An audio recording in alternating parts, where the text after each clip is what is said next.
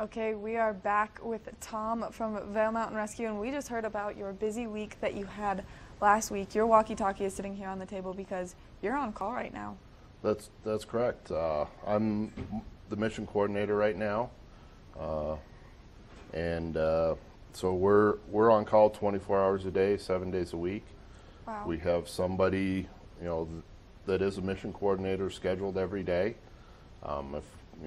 We take it usually a week at a time from 7 a.m. Monday morning till the 7 a.m. the following Monday morning. Here and there we have some, meetings and conflicts, and so we have other people cover for us. But yeah, we're ready to go, and with a page on EC Alert, we can have our team ready, and wow. Within 30 minutes to an hour, we'll be out the door and heading into the backcountry. And going to do whatever your mission is based on. So when you get these calls, do you make the judgment on how you're gonna do it? What course of action you're gonna take? Yeah, it really does depend on what's happened, where if it's just somebody lost, we're gonna slow down, take our time, try to get as much information as we can. Where they were hiking to, when they were supposed to be out, all these kind of things.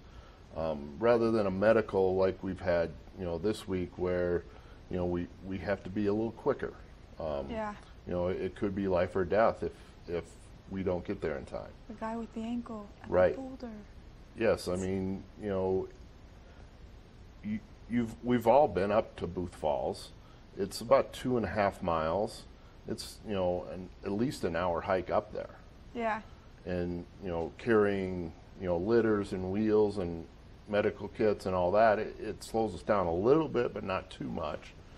So people have to be aware that we can't just drop in from a helicopter every single time. Yeah, make it magically happen right. to where you're there in that very instant. Yeah, a lot of times I've been talking to people that are either lost or, stuck or something like that. And I say, well, how long did it take you to get where you were? And, they'll say, oh, it was about 4 or 5 hours. I go, okay, well, that's how long it will take us to get there because we have to take the same route you took. Yeah. And, a lot of times people don't understand that we don't have a helicopter sitting down in Eagle ready to go every minute of every day. All the time, 24/7. Right. That helicopter's on call too. Right. And also, the biggest thing, we did last week was we had our annual fundraiser.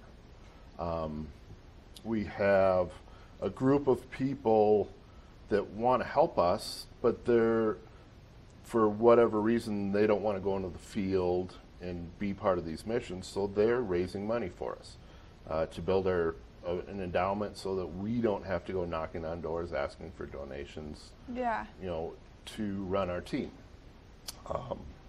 We go through equipment, it gets old, it gets used, and we have to replace it.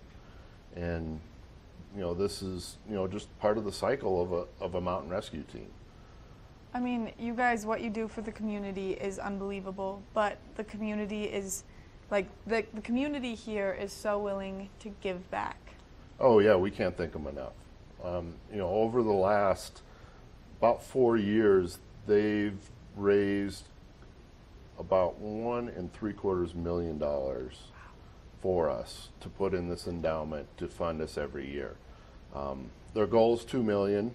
And they hope by the end of the year that they'll be real close to that, and they can stop, knocking on doors and calling people yeah. and asking for money. And Jeez. It's been a great weight off of our shoulders not having to go and raise this money. It allows us time to train, to do the missions and and just rest when we're not doing that. Yeah, when you're not straining your body to save the community. Tom, I want to thank you so much again for being here this morning for 2 interviews with me, but also literally for what you do. I mean, you're sitting here on call right now to help out and protect the community. I think you guys are incredible. If you're looking for a great thing to do to give back to the community, donate to Vail Mountain Rescue because like I said, they're doing pretty much God's work here in the Vail Valley. Now coming up next, we're going to go check in with Eric, who's on a hike this morning for Epic Morning.